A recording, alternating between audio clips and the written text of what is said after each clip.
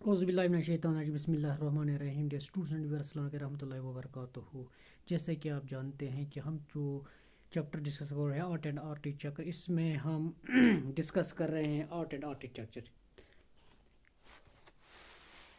تو ہمارا جو لیسن ہے وہ ہے چینجنگ کلچرل ٹریڈیشنز میں آرٹ اینڈ آرکیٹیکچر. اس کے 2 پوائنٹ ہم نے آلریڈی ڈسکس کیے. آج ہم اس کا دوسرا پارٹ لے کر آپ کے سامنے ہیں. اس کا تیسرا پوائنٹ ہم ڈسکس کرنے جا رہے ہیں، وہ ہیں ایلبرٹ ڈونیر. یعنی ایلبرٹ ڈونیر کا کنٹریبیوشن کیا ہے آرٹ اینڈ آرکیٹیکچر میں. Albert ڈونیر is one of the greatest painters of Germany کے بہت ہی مشہور گریٹسٹ پینٹر مانے جاتے ہیں. He should interest in painting even in his childhood. اس کو بچپن سے ہی پینٹنگ میں انٹرسٹ تھی، چائلڈہڈ پیریڈ سے ہی. He was deeply influenced by the Italian artists during the Italy in 1494 سے اس نے اٹلین کے جو آرٹسٹ تھے ان سے اس کو انفلوئنس ہوا ہے. He has made many paintings related to the nature and human life. اس نے بہت ساری پینٹنگز بنائی ہے انسانوں کی اور نیچر کی. His paintings پریئنگ ہینڈز، اس کی ایک پینٹنگ جس کا نام ہے praying hands, made in 1508 C one world wide پریز. اس کو پوری دنیا میں سراہایا گیا ہے.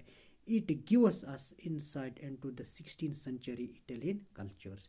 اس کے بعد اور ایک آرٹسٹ آتا ہے جن کے نام ہے میکل اینگلو بناریٹو. اس کا پیریڈ لائف پیریڈ رہا ہے 1475 to 1564.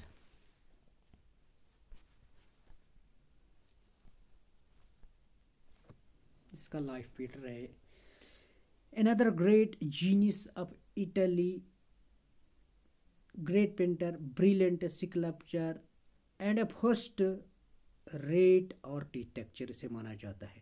بہت ہی جینیس ہے، بہت ہی بریلینٹ ہے.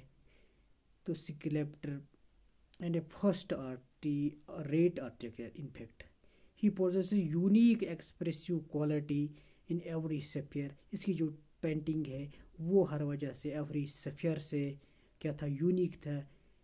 His name shall remain immortalized due to the 145 paintings drawn on the massive ceiling of Sistine کے سیلنگ پر جو اس نے 145 پینٹنگز کی ہے ان کی وجہ سے وہ امورٹل ہے، لافانی ہے. These painting show the آسٹونیس and the انجینیٹی of Michael Anglo. The modern جو ویورس ہے are taken back by these paintings. Among these اس کی جو پینٹنگز ہے اس میں ایک پینٹنگ ہے جس کا ہے last judgment. Last judgment is most impressive. اس کی پینٹنگس میں سب سے امپریسو جو پینٹنگ مانی جاتی ہے اس کا نام ہے last judgment. He spend 8 years to pant it. Us painting پر اس نے 8 سال گزارے، 8 سال صرف کیے. انڈاؤٹلی it is a painting of the highest order in the world of art. World art میں لاسٹ ججمنٹ کو ہائیسٹ آرڈر مانا جاتا ہے یا ہائیسٹ پینٹنگ، سب سے اونچی پینٹنگ مانا جاتا ہے. اس کے بعد ہے architecture. Architecture is also under went a revolutionary change جورنگ the Renaissance. Architecture کا جہاں تک تعلق ہے اس نے بھی ایک ریولوشنری چینج لائی جورنگ the period of Renaissance. Now the Gothic style was abandoned. In its place, classical style was adopted. It laid emphasis on design.